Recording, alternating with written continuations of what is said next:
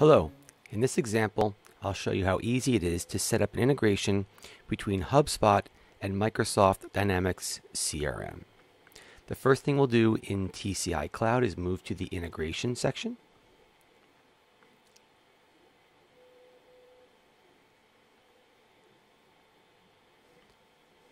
And from here, our dashboard, we'll go and set up our connectors. In order to set up the connectors, we'll need two different connectors, one for HubSpot and one for Microsoft Dynamics CRM. You'll get them from the marketplace, so move to the marketplace. And from within the marketplace, let's filter all of our connectors, because there are quite a few, to just connectors for Connect.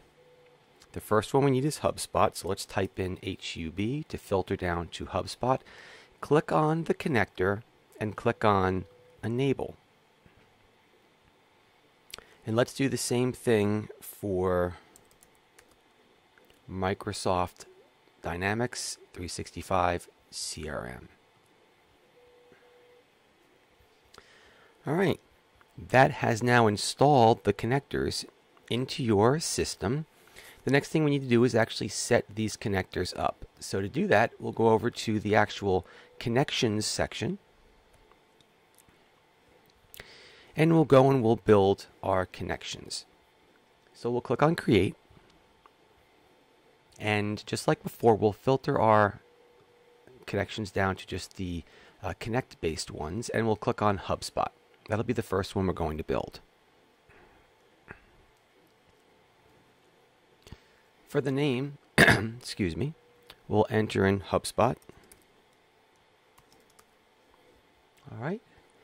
And we'll need to put in an account number. So let's do that right now. I'll use my account number and we'll paste this in here. And we'll click on Authenticate. Okay, you'll need to log into HubSpot, which is what I'm doing right now. And pick the account that you're looking to use. I'll tick that one. Click on Close. Finish up with a test, and finish up with an OK. Our HubSpot connection is created.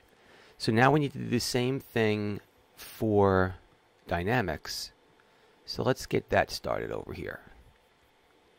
We'll click on Create. Again, we're filtered by Connect. We'll choose the Dynamics CRM option. And we'll give this one the name right here of Dynamics CRM. And for our user ID, you'll paste that in. And for our password, we'll type that in. And after that, you'll want to click on Browse to search for your organization. My organization is called My Company. So I'm done. Your CRM connection has now been established. Click on OK.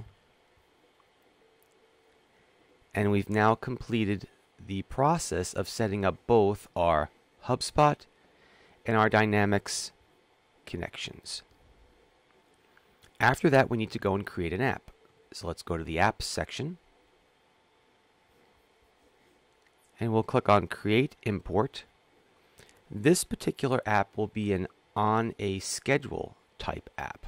So we'll click on that and click on Create. We'll want to change the name. So you'll just highlight that and type in something like HubSpot dash Dynamics 365/CRM. That sounds good. And now we need to actually bring in the flow.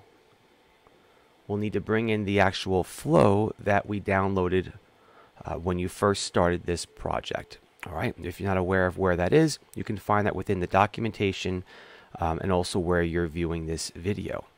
So we'll go and click on New Flow, but we want to import the flow in. Let's go choose our files.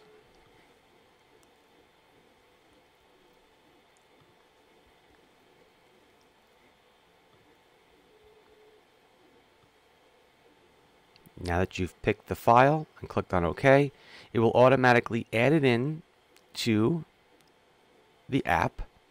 Notice how it's named imported. Okay.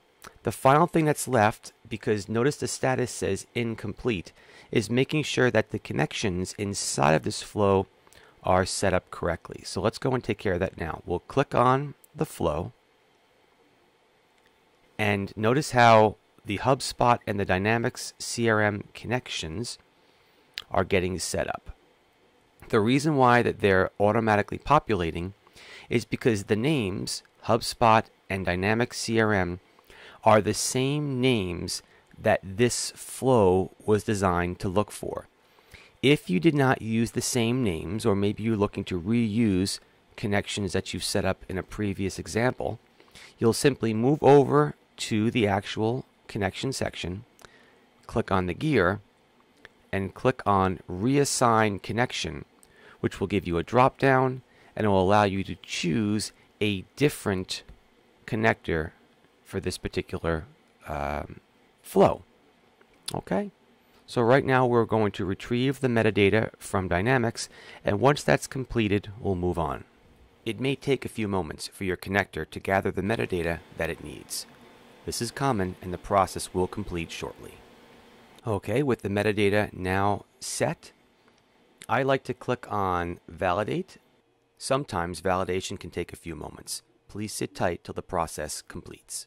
With validation complete, I'll click on Apply and finalize everything with an OK. And you'll now see that the status of our flow is enabled. Okay? The other thing that you'll notice is that the app is ready to run. When you make a change and you come back to this screen, this will also say processing until the update is complete. It happened very quickly, so you didn't see that happen. But just in case you see this say processing, you now know why. And the reason why I even bring that up is because until it's finished processing, you can't click on run, which is what we're doing now. We're now running. Notice that you have the stop option. We can move to the execution history, and from this tab you can see that our app is in process running the flow that we just imported and set up, and we'll see in just a moment the status of how our project completed, and it has completed. Okay, we've moved our records and everything is working great. This completes our video on how to set up a HubSpot and Microsoft Dynamics 365 CRM integration. Thank you for watching.